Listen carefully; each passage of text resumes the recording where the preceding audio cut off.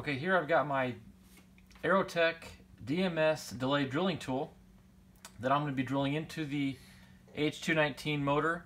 And again, this motor is set up with an automatic 14-second delay in it. And I want to take that down to 7 seconds. So the way we get 7 seconds drilled out of this is to take our guide and set it up for the 8-second removal.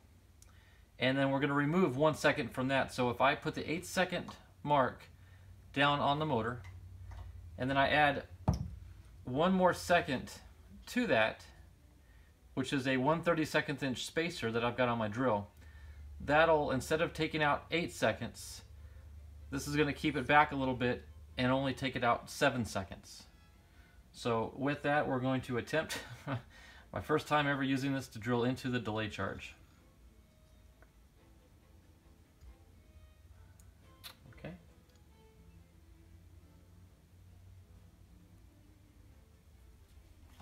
And I do feel some resistance, which is good. Means we're making contact. I had it calibrated properly.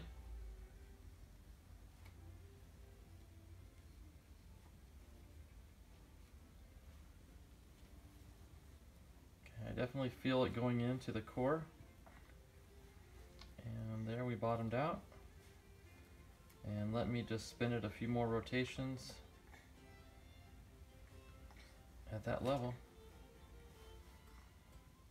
Okay, there we go. And let's see if I can pull it out.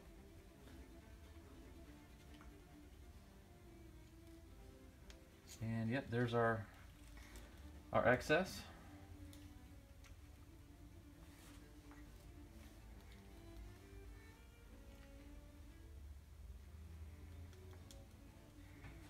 Okay. So I'll dispose of that properly. I'll take it out in the back and burn it in a safe place to dispose of it. But there we go. We just removed 7 seconds from our 14-second delay. So now this is set for a 7-second delay. So fingers crossed, this will get us a good deployment up near the Apogee point. So this is ready for to install the deployment charge powder.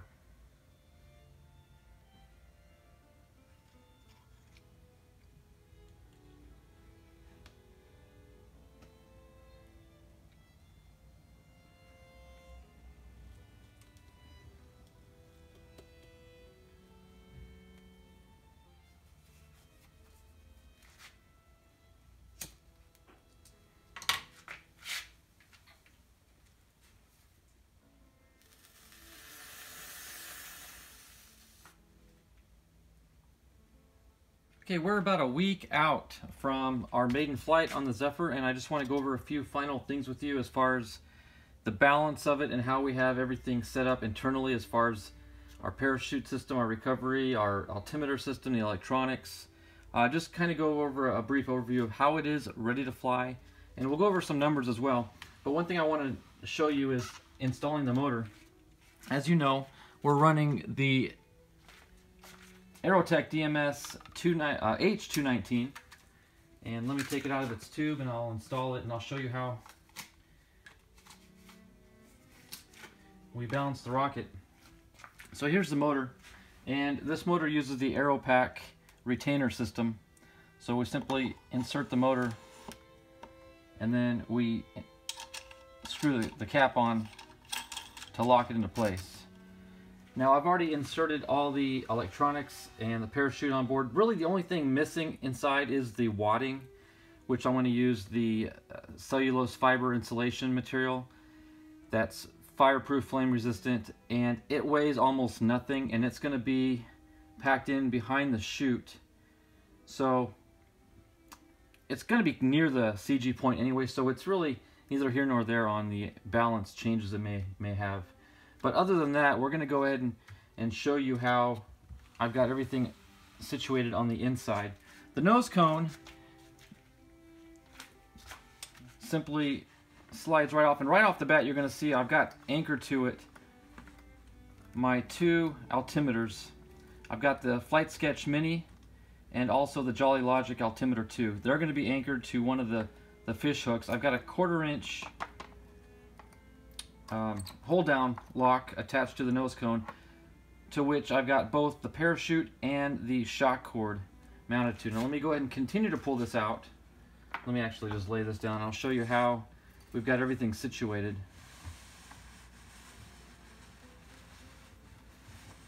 There we have it. Now, one thing I did also modify, the kit comes with a 36-inch parachute.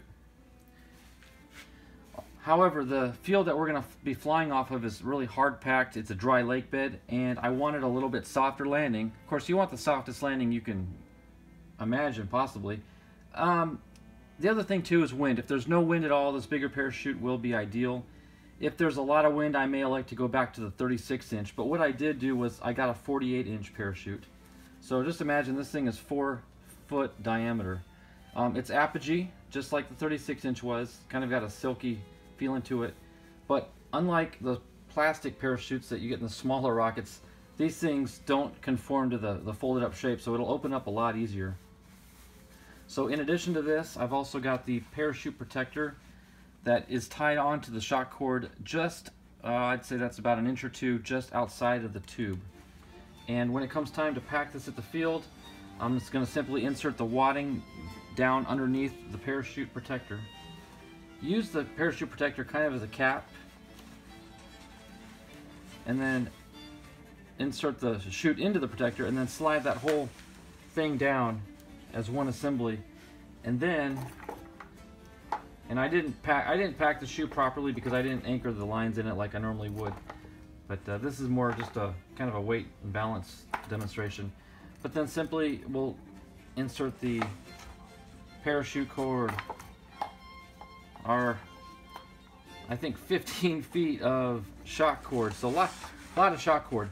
And then, like I said, the altimeters, all the electronics are going to be anchored up in front. And I'm going to run both altimeters in case one fails to operate. I'll at least have one that'll be reading information. They each have their pros and cons, and you may have seen on some of my other videos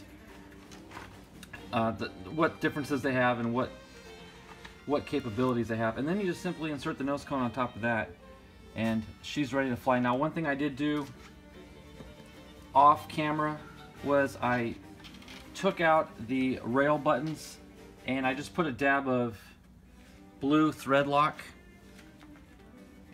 on each screw. That way I can take them out if need be, but they're pretty locked in and glued in place on their own. But it's not so permanent that I can't remove the screw and replace the button if these wear out. So that's one thing I did. The other thing I did was I went ahead and measured my center of pressure and center of gravity.